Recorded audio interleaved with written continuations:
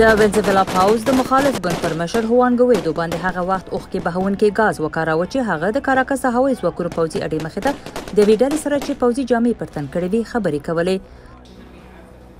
په مګدیشو کې د سختو بارانونو له کبله چې د مړو شمېر 38 تنو ته لوړ شوی دی، سیمې ته لومړنۍ مرستې د خنډ سره مخامخ شوي دي.